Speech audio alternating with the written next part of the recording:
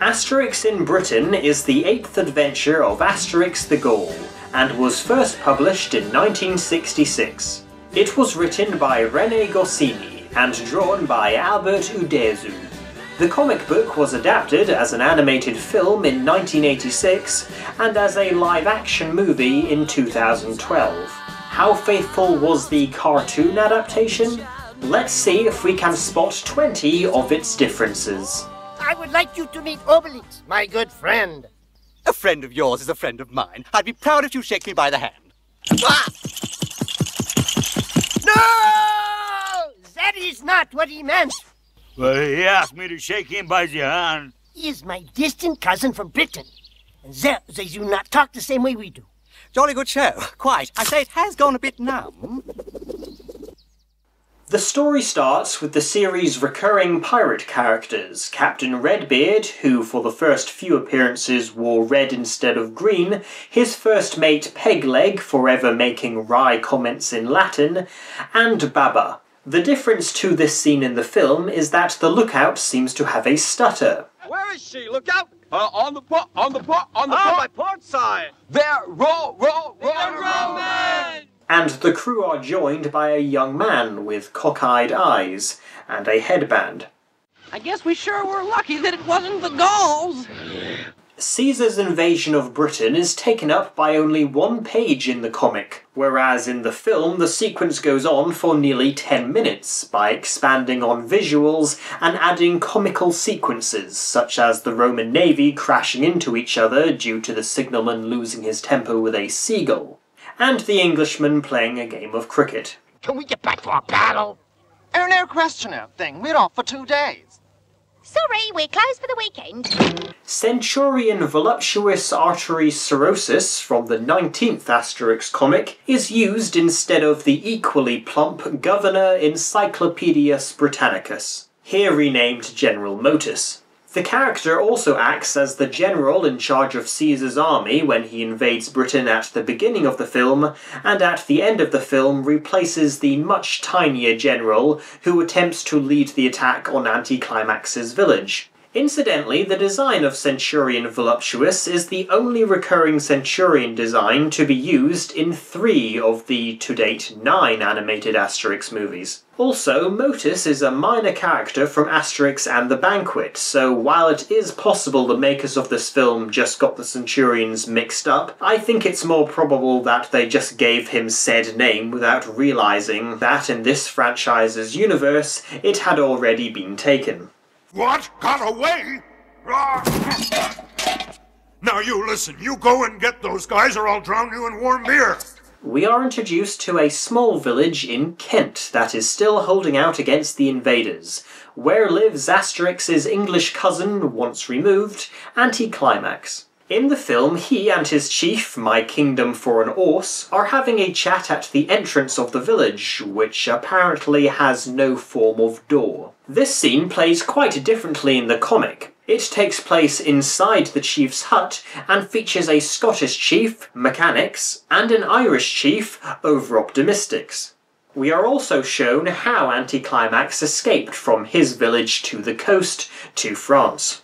You really know how to row. It's nothing really. Pater Road for Oxford and Mater Road for Cambridge. Chip off the old block and all that sort of rot, you know what I mean? Stratocumulus has a much larger role in the film than he does in the book.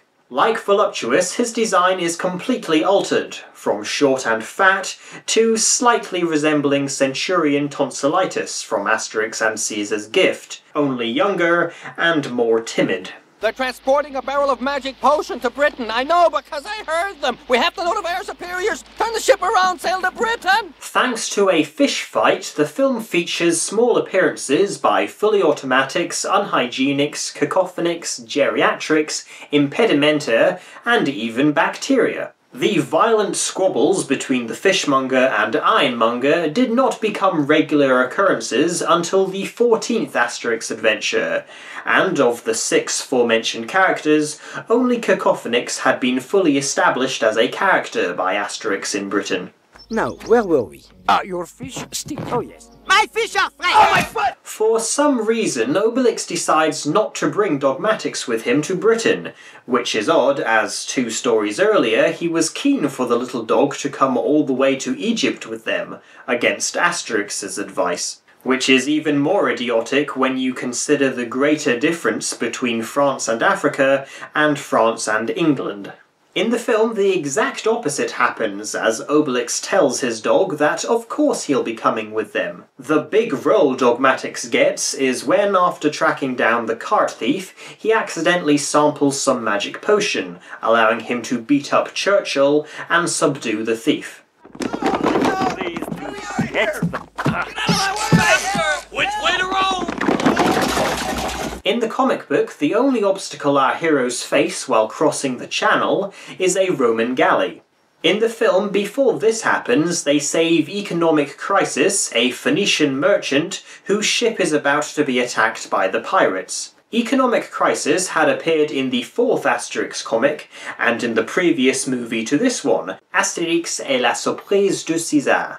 A pirate ship! Oh my goodness, we are lost! No! Abandon ship into the lifeboats! What lifeboats? I sold them! You make a profit? Not bad. The scene where Obelix saves the Phoenicians from the pirates is also how Asterix gets the tea leaves, as Economic Crisis insists they take them as a reward, believing them to have absolutely no value. In the comic, Asterix notices the leaves at Getafix's hut. The druid doesn't actually know what they do, but suggests Asterix take some, which he does, and then forgets about until 35 pages later. This change was probably made because it is never revealed how Getafix got a hold of these leaves, which are native to exotic climates like India.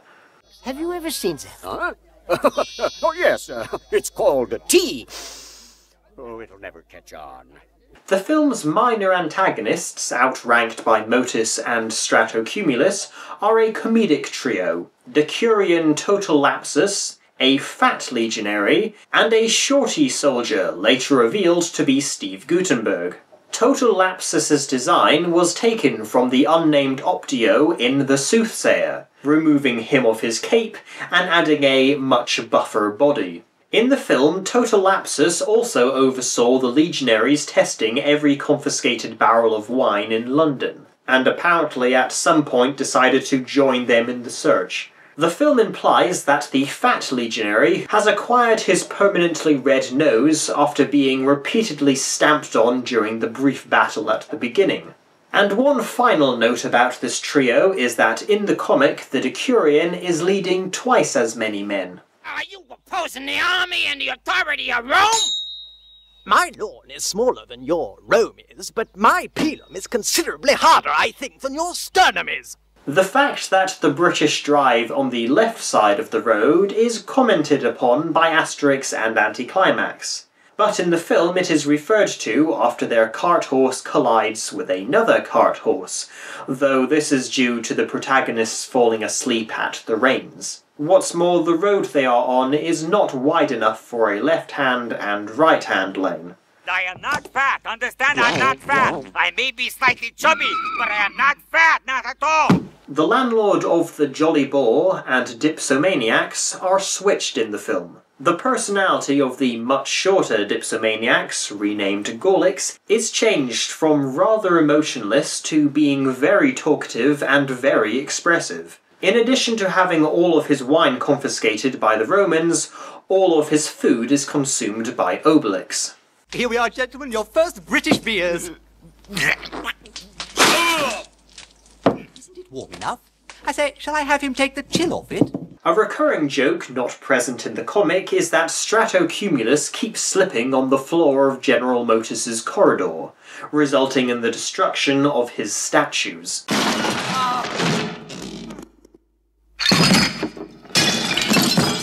Obelix gets drunk after trying only one sample of wine. In the film, it takes a few swigs before the wine starts to affect him. Also, he uses his own helmet as a ladle, whereas in the book he uses a legionary's helmet. I'm getting sleepy. Asterix and Anticlimax are given the address of the thief from the barman, who looks like a cross between Unhygienics and Fully Automatics. In the comic book, the man tells them who he sold the barrel to, which happens after they rescue Obelix and find the thief. An unattended cart! How fortunate for an unattended cart thief. Dipsomaniacs' pub is totally destroyed by the Romans. In the film, only the furniture has been broken up. 2 of the comic's 5 pubs and their owners are not used in the film.